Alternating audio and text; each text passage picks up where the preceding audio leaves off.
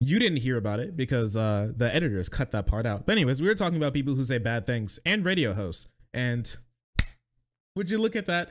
It comes all the way back around to our good friend of the stream, Matt Walsh. You know Matt Walsh. You love Matt Walsh. What an incredible guy with so many incredible political ideas.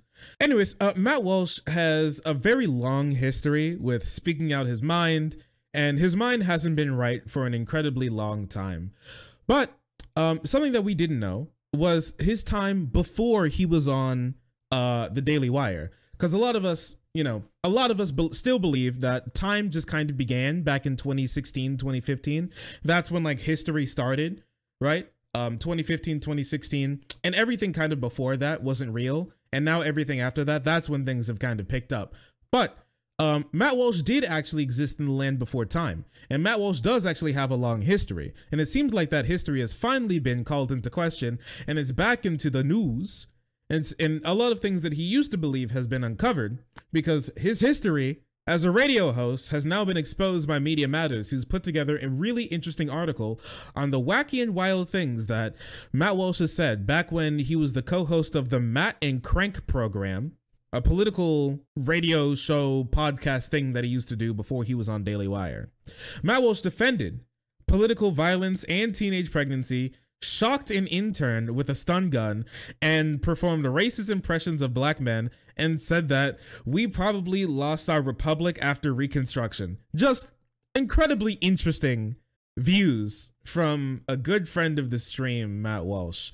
And so I want to go through this entire list and see what's going on. Media Matters is a pretty interesting place, and the great thing about it is that they don't have opinions. They just post what conservatives say. You can't be mad at Media Matters. All they do is repost things that conservatives say and believe. How can you be mad at that? If you're mad at Media Matters, you're just mad at what the right actually says. It's weird how that works out, isn't it? Anyways, from early 2010 through August 2011, Matt Walsh co-hosted a radio show called the Matt and Crank program, along with Andrew Crank Murr at WZBH, The Beach 93.5 FM, based in Georgetown, Delaware. Delaware? Oh my gosh. He lived in Delaware back when Joe Biden was his senator. Wild. And the show featured the worst of Matt Walsh's bluster and bigotry without the production value given to his current work as a host of the Daily Wire when he was hired in 2017. Incredible stuff. Recently, Walsh has been helping lead the campaign against children's hospitals providing gender-affirming care. And we talked about this stuff already. We can skip forward a little bit. A review of Walsh's commentary for the Matt and Crank program reveals that the pundit had previously praised a violent political action, saying that enacting change means that you have to make people hurt. Holding signs and yelling loudly will not make anyone hurt. The current Daily Wire, just so you know, this is a little thing that we call terrorism. I'm not sure if anybody has understood that, but this is a little thing that we call in the business terrorism, making random people hurt, making civilians hurt. It hurt in the political for our political ends. This is what we call in the business terrorism. The current Daily Wire personality and What a Woman Is filmmaker also claimed that we probably lost our republic after Reconstruction, and that as the Anglo-Saxons, we were the original Americans. Die off, our identity and culture goes with it. POV, just normie Nazi talking points. As you know, normal Nazi talking points from a normie conservative, as you know. Many people say that Matt Walsh is just your average conservative. He is not. I think even Matt Walsh agrees that he's like not a normie conservative, you know? He's decidedly to the right of the Republican Party. Any position that you can imagine the Republican Party takes, even the worst ones, I can promise you Matt Walsh has an even worse political take than that. He's bad. He's bad. I mean, he is literally a fascist, okay? That he calls himself that. He is he's not joking when he says theocratic fascist. That's what he is. That's unironically what he is. He wants like a theocratic, anti-liberal democracy state that controls everyone and follows like a sort of like Catholic biblical law that everybody must abide by, or they go to jail or deported or they get killed. That's like actually his preferred form of governance. And he performed racist impressions to defend teenage pregnancy and marriage, saying, at about 16, you're an adult, that he is what he said, who is mature and can make decisions. It's just recently where all of a sudden we're all, we're all R-word until we're 25. So, just incredibly interesting stuff coming from Matt Walsh. Walsh additionally encouraged subordinates to participate in sexually demanding stunts, coercing an intern to expose himself, and allowing Matt Walsh to shock him with a stun gun in the ass. Normal stuff from normal conservative. So let's hop into some of the things that he's done. Matt Walsh's violent political worldview. You have to make people hurt. Let's take a look at this really quick. Well, our founding fathers had very specific goals in mind that they wanted to accomplish. It wasn't a generalized sense of outrage. It was, these are our goals that we want to accomplish. And by the way, they were willing to back it up with guns and violent force. If you want extreme things to happen, you have to be willing to go to extremes. The civil rights movement, they had specific goals. They boycotted. The people that were oppressing them, they made them hurt. They didn't just hold signs, they made them hurt. So I would say that it's time for extreme measures. I'm not advocating violence, but why are we limiting ourselves? What the hell is he talking about? So this shit's incoherent. He literally just admitted that he wanted to do political violence. And then he's talking about like this, I don't know. For someone like Matt Walsh to come up and talk about like the civil rights movement, hilarious. Anyways, because he disagrees with like 1964 Civil Rights Act. He's actually talked about it before. Anyways, the like civil rights movement, its base was not like political violence or like, I don't know what he means by making people hurt, right? Like what is like making people hurt? He's like, don't do political violence, but why are we limiting ourselves? Are you talking about just like boycotting? Is that what you mean by making people hurt? Just like not giving them money? I don't know, this is odd. I'm just posing one possibility here. Let's say that next tax day, what if 10 million people didn't file their taxes? Yo! What if 10, I know everyone's like, well, you gotta file your taxes.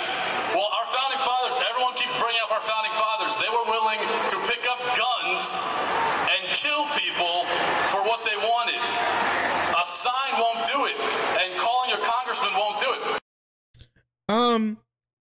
I don't know, how can you like, I'm not advocating for political violence. Anyways, peaceful means of protest will never work. Holy shit. Lefty Matt Walsh. Antifa Matt Walsh? Antifa Walsh? Hello? He's here? Antifa Walsh? That shit's crazy. Here's another one. So this is a clip from his Matt and Crank show. So this is back from the Matt and Crank show as well. On air, Walsh expanded and doubled down on this comment, saying that if you want extreme change, you must make extreme action. You have to make people hurt. And adding that we probably lost our republic after Reconstruction, seemingly criticizing the country's first attempt at a multiracial democracy after the Civil War, and further derided members of the so-called Tea Party movement for not willing to do what the founding fathers did. Let's just take a look. But what I was trying to say, if you want extreme change, you must take extreme. Also, he does look like a reject from like Jersey Shores. You know what I mean? It's like backwards. This is back when Twink Walsh was a thing. I've only shown you guys on Twink Walsh on stream once. But Twink Walsh was back in like pre-2017, like 2009 to 16, like around there. That's when Twink Walsh was in full effect. He looks like the type of guy who is proud about how many beers he can shotgun at once, and has to be kept away from the girls who are like passed out on the couch. You know what I mean? He looks like you're right. He does look like a line cook. You're right. You're right. It's the line cook phenotype. He do look like a line cook at like Red Lobsters or something at Olive Garden. I see you. It's right. Anyway, no shitting on our line cooks. Our line cooks actually work hard.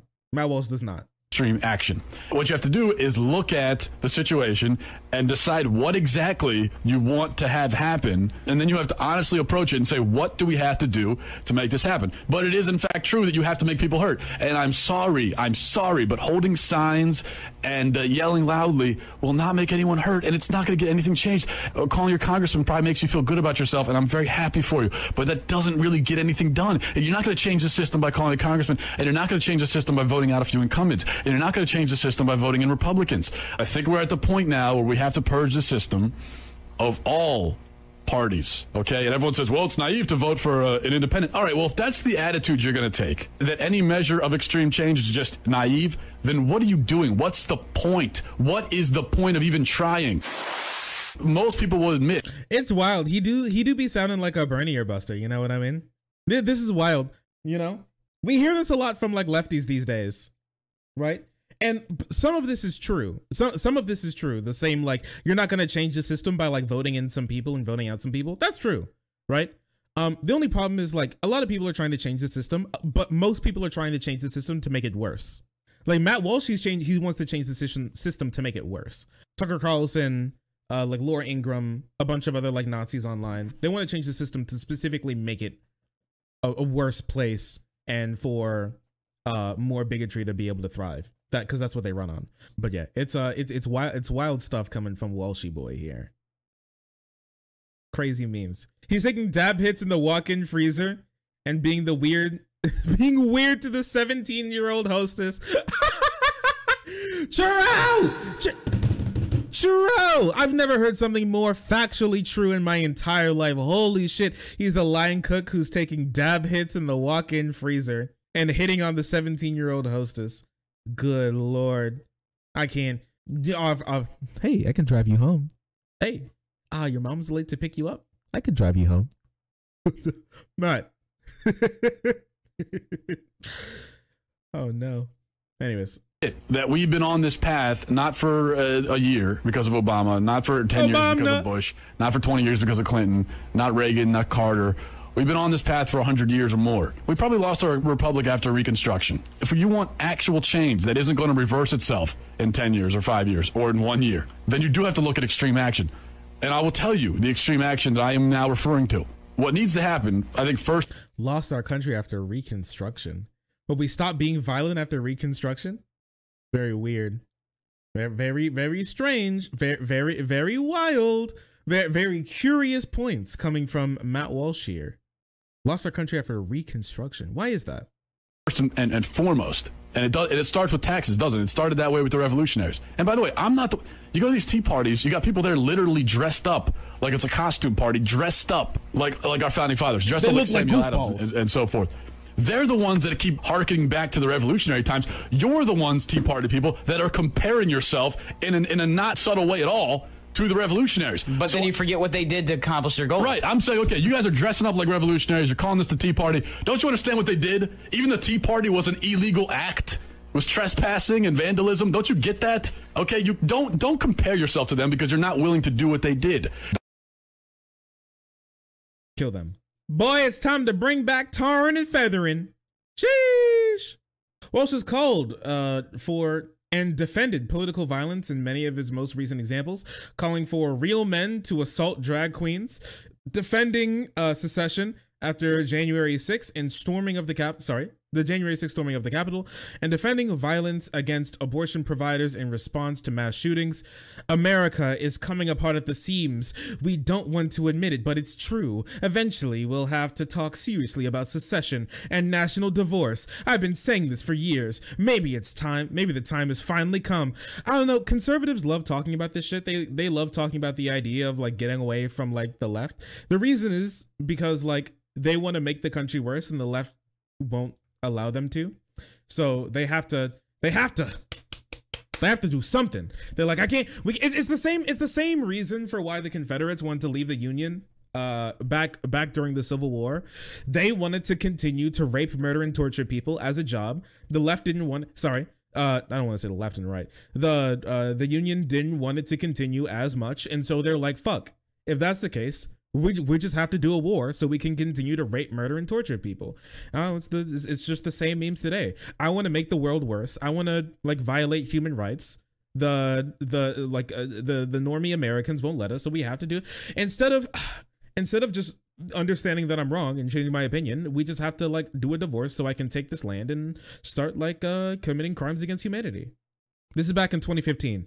If any side should tone down their rhetoric because of the PP attack, this is the Planned Parenthood attack, it's the sides whose rhetoric explicitly condones the murder of humans. So this is him being like, we need to not tone down, we need to tone up our rhetoric on like abortion clinics to bring about more like, you know, for more attacks. Listen, I don't condone attacks. I just want more of the language that brings about attacks. You know, normal positions.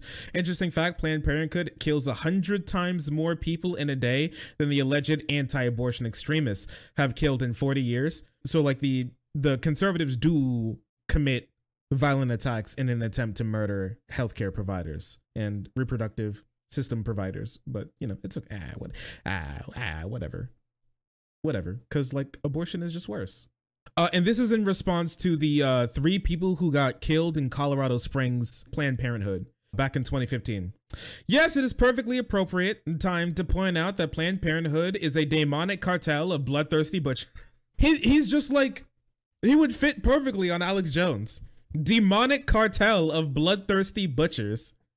Just like, meh, with like a cleaver, just like chopping up babies. Throwing them in my salad. Are they eating them in the basement as well? Is that what's going on? They're drinking, they're cracking their heads open and slurping out the adrenochrome. Very normal Matt Walsh. Very normal Matt Walsh memes going on here, as you can tell. So this is the audio clip from Media Matters, but it was put in a different format. It's in a cut down format that's available for Twitter. And this is Matt Walsh back on his Matt and Crank show talking about 16-year-olds. So you know how that works out with these people.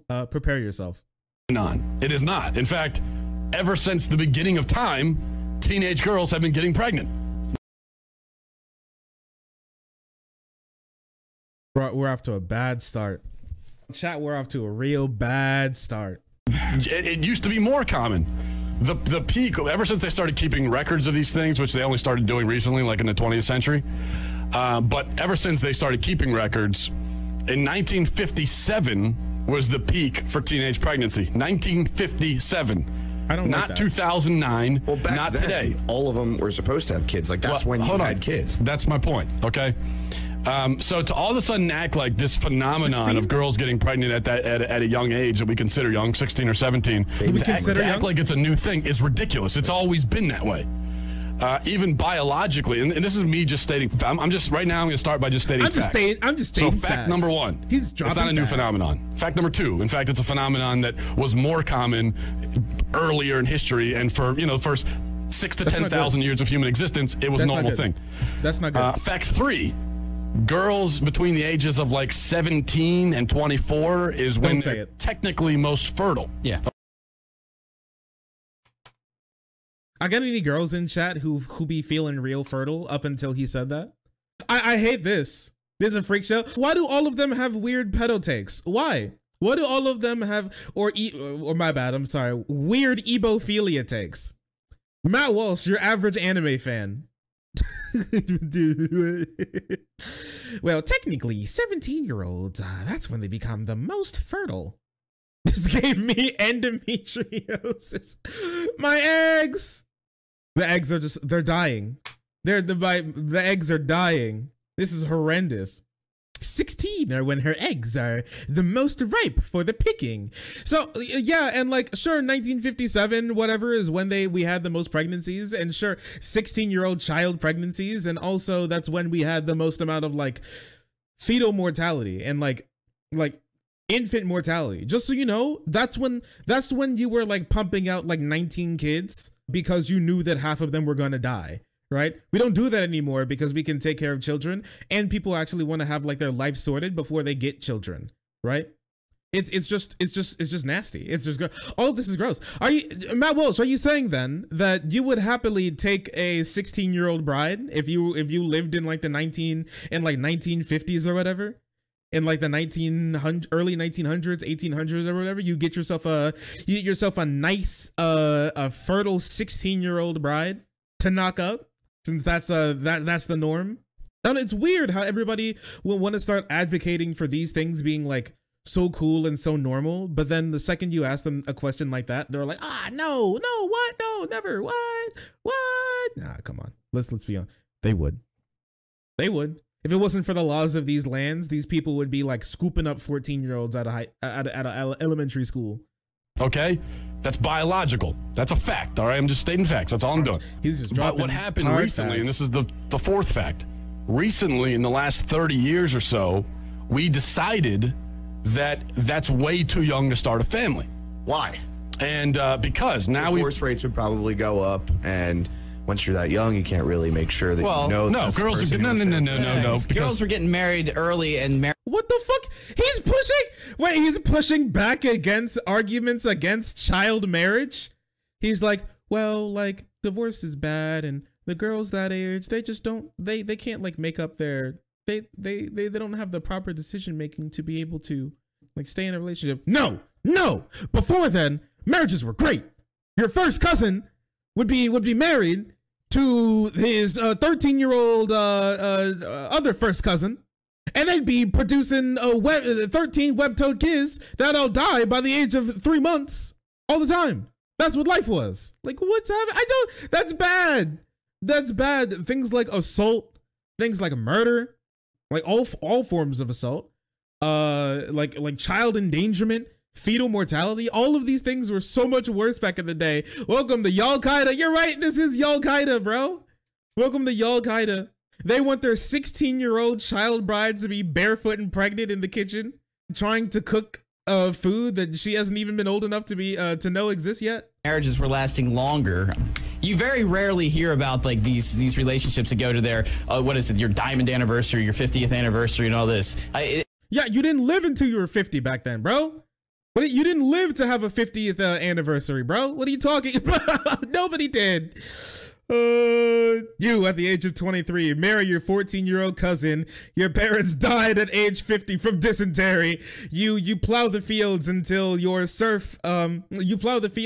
your landlord comes and shakes you down for tax money. You're poor. You're foodless, you're penniless. You have 13 kids that you need to feed, and winter is coming. Life was good. That's a dying breed of people out there. Yeah, and those were all people that got married very young. That's why they're still alive. Yeah, that's why you can have someone in their 70s who's celebrating their 55th wedding anniversary because they got married when they were teenagers. So what I'm saying is that the problem is not per se teenage pregnancy, it's unwed pregnancy. That's the problem in society. It's only problematic when you are not married and you don't have the man there to help you take care of the kids because he's a coward. And the reason why we have that now are for two reasons. Because we have Matt Walsh is pro-child pregnancy. Matt Walsh is unironically pro-child pregnancy. Wow. Like I knew that it was bad, but I didn't think it was like straight up pro-child pregnancy bad. Like him saying that child pregnancy was not the problem. It's actually the fact that the children aren't married to each other is the problem. I don't know. Apparently, so how does this work with like you going through like surgery or whatever while you're little? Not even little, when you're like 16 or something, right? Like, cause he's gonna say this, and I know for a fact he still believes this shit. How are you gonna be like children, like 16-year-olds can like marry each other and have kids with like adults and each other, but they can't agree to have a surgery? They can't consent to a surgery? Or like, not even to a surgery, to be put on like hormone blockers? Okay. All right. POV, I am Matt Walsh, and I am very disgusting. No wonder he's against like the idea of trans people. He thinks that his stock of like 16-year-old girls is being diminished since they're becoming like a trans men. Holy crap. Oh my gosh. Have we put the pieces together? Have we finally put the pieces together? I hate that. I hate everything about that. That's bad. He's like, keep them 16-year-old girls pure for me, boy. Technically, that's when you're the most fertile. Okay, interesting stuff. Walsh has repeatedly defended sexualization or sexual abusers of children in the more recent past, saying that Catholic Church, we've talked about this before, the Catholic Church abuse scandal is not a problem of pedophilia. So just so you know, there were, how many people came out? How many people, was it like 400,000? 400,000 people came out to say that they were sexually abused when they were children by like the European Catholic Church or like the French Catholic Church or something along those lines. And he said that actually the people sexually abusing children scandal is not actually a pedophilia problem. It's actually a gay people problem. He unironically believes if you just get rid of the gay people, you'll get rid of the abuse, because only the gay people do the abuse. The straight people don't. And he unironically believes that the abuse didn't start to happen until the church started to allow gay people to be like pastors and clerics and stuff like that. It's bad. The problem is gay priests. And saying in the response to the sexual abuse scandal in the Boy Scouts of America, yeah, he did the same thing with BSA. It was a lesson to all of us that surrendering to the left will lead to being completely obliterated. So he's like, the left are the ones who support like the abuse of these children. Just so you know, all right, what we learned now is that actually Matt Walsh doesn't have a problem with adults having sex with like minors, because he agrees with the point that like saying that these kids are the most fertile at 16 or 17. So that's when that's when these girls need to be able to start to pump out kids. So his problem isn't actually the pedophilia. His problem is like the thinking that people are gay, which is wild. He's pro pedophilia as long as it's not gay. All right. POV, very normal conservative thinking. Very normal.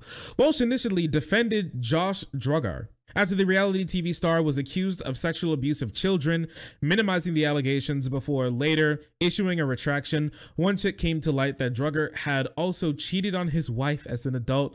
The Daily Wire host also minimized the Me Too movement, suggesting it's a hysterical witch hunt. POV, just pro-rape. POV while I do my pro-rape. So this is back in 2015, okay? The Druggers aren't hypocrites. Progressives.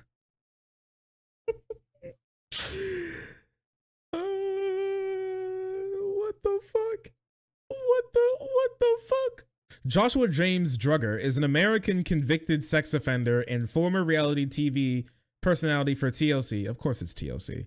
The series 19 Kids and Counting. Josh Druggar was the executive producer of this. He had a PAC-sponsored Family Research Council from June 2013 to 15. He left the position when news broke that he molested multiple underage girls, including a victim under 5 years old when he was aged 14 and 15. Good fucking lord. Good lord. Druggar's public woes were named were one of the 10 big scandals of 2015. Holy shit. And then he says, the Druggers aren't hypocrites, progressives are. A Christian failing to live up to his faith does not make him a hypocrite. It makes him cowardly, perhaps. It makes him selfish. It makes him flawed. It makes him sinful. What is happening? Huh? It's just, children, how many, what? We all just read the same thing, right? This is back in 2015. This isn't even that long ago.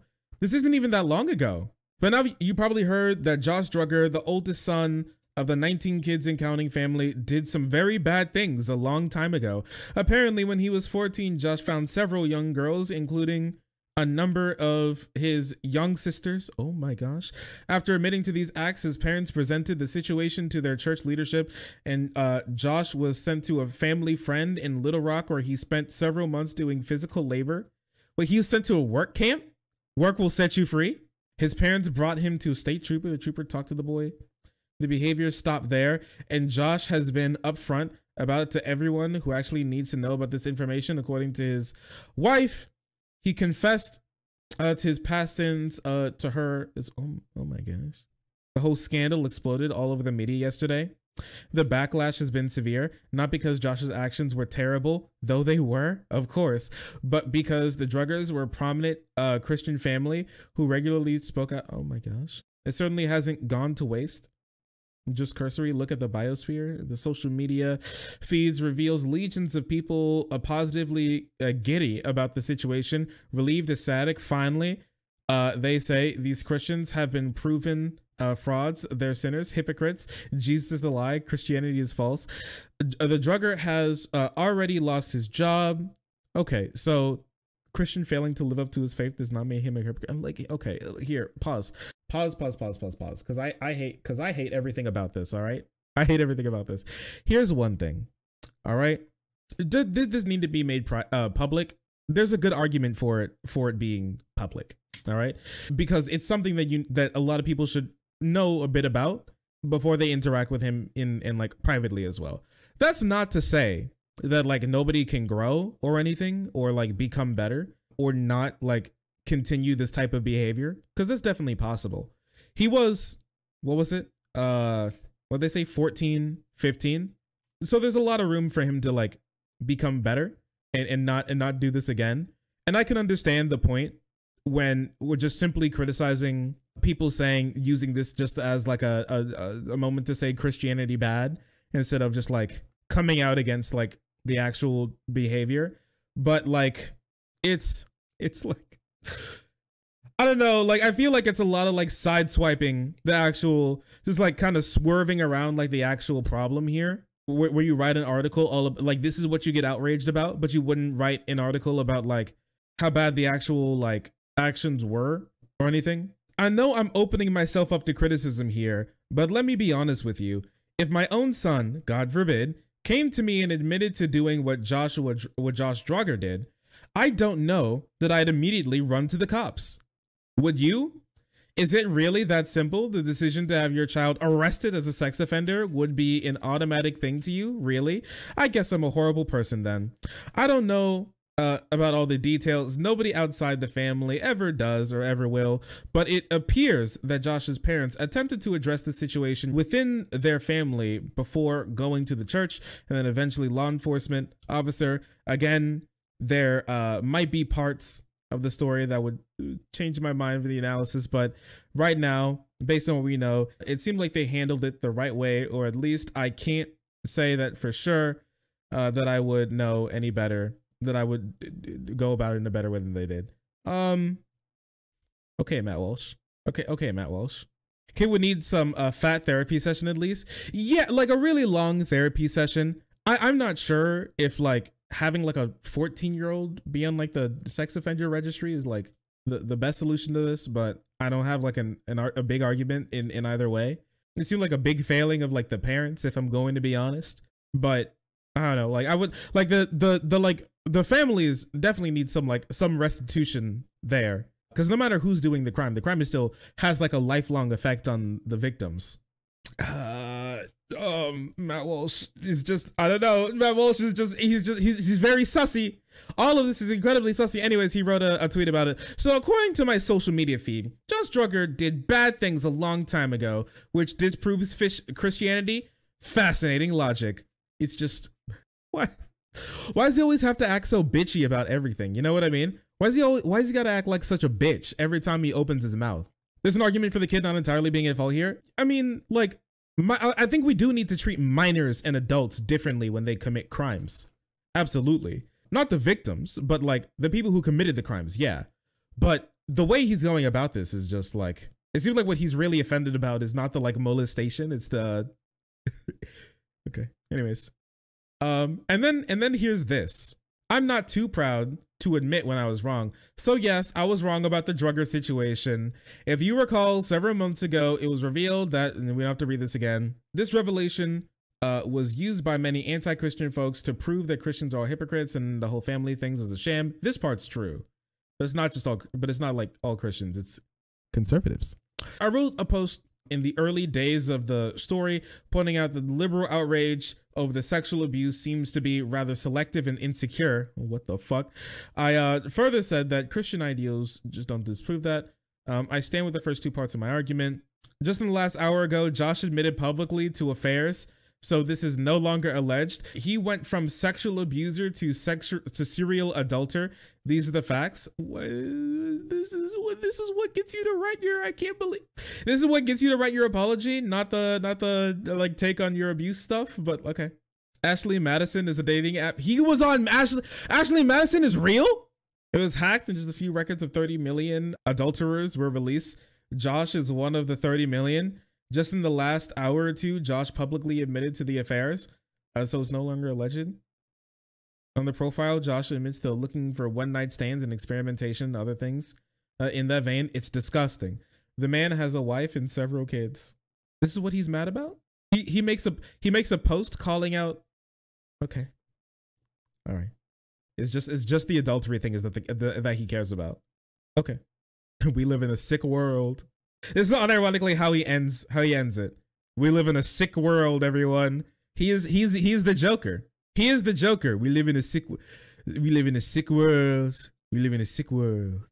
Yeah, you know what? You're right. We do live in a sick world. There's like a couple things from Matt Walsh that I missed. Sorry, whoopsie. But as in general, like what should we advise people to do as a general policy? We should obviously advise them to get married younger. Huh? Matt, what? No. Isn't it like statistical that these days, like when you get married younger, you have a higher probability of getting a divorce? Like getting married like younger is not like that good for you. You shouldn't be hunting for marriages when you're young. You should be like worrying about like getting a job, getting a career, becoming stable, and then be able to like keep up meaningful relationships and not like work on getting like a husband. And there are a couple reasons for that. One reason is that biology exists, okay, despite what we hear from the left. Biology is a real phenomenon. And what that means is that our biological clocks are ticking, especially for women. So if you wait until your mid-30s to get married, it might be too late to have a family. My wife is married with our number 5 and 6 right now, okay? And 5 and 6? Because we like to double up when we have kids. And they're already telling her she's 35. They told her this technically counts as a geriatric pregnancy at the age of 35. That's real. So she's like, that's what it is. So you're gonna wait until you're in geriatric pregnancy mode to get married to begin with? Doesn't make a lot of sense. And also the other point is that you can I don't know what's average age for women to have their first baby? 30. So the average age for women these days to have their first baby is 30. 35 and 30 are not the same, I must say. Average age for women to get married. Female participants 33 on average and 35 for men, typically. So people typically get married when they're like 34. I mean, like, it's just some people don't want kids, or they can put their eggs on ice. Bitches be putting their eggs on ice these days. You know, it happens. It's okay. I mean, if you want, I think the people who want like a family already know that they want to have kids earlier. You know what I mean? Some people don't. That's okay. That's fine. Actually, it doesn't work that well. Okay, that's fine. It happens. It's his life. People seem to think that like getting married later and then having the possibility of not having kids is better than rushing to get kids and get married. That if you get married younger, then you're building a life with someone rather than building your adult life first and then trying to inject somebody else into it. And that can cause problems because then you feel like, well, this is mine, this is my life. Relationship you feel like they're intruding on it. There's real value in starting young and like being on the ground floor together as you build your life together. So that's terrible advice. Let's check out the next one. You're right, Matt. That is terrible advice. No, you need to, so here's the thing. You should be building like your own life and have your own things going on. You can't, once you like, here's the thing, no matter what, I don't care when you get married, why you get married or what, you'll always have your own lives, period. You will always have your own lives. You're never not going to have your own lives, and you do need your own lives, and your own things that you do and like and enjoy. It's very, very, very, very, very, very, very unlikely that you're going to be like living a life with somebody and you don't care about like having your own life and own friends and own things that you need to do. You should have your things that you have of yourself, because a lot of the times what happens is that people get really like resentful and they get like, and they like feel like they lost things when they're when they like run through that stuff when they're younger, instead of just like living their lives as like, you know, as like growing adults more than anything else. You should be doing that. You should have your own life and have somebody that works with it, so you can both hit the ground running, not like stumble and try to get there, right? Because what if it takes you like 5, 6, 7, 8, 9, 10 years to be able to get your life going because you're trying to do it together? It's like running like a three-legged race or something together. Like, it doesn't always work out just like that, you know? You can't just like hit the ground running like that. I would much rather like, and as somebody who's like old enough to be able to like think about like starting to get married or like building like a longer lasting relationship with somebody, I would much rather want a girl who has her shit together than like a girl who doesn't. You know what I mean? I don't want to marry, I don't want to like get a relationship with a kid. You know what I mean?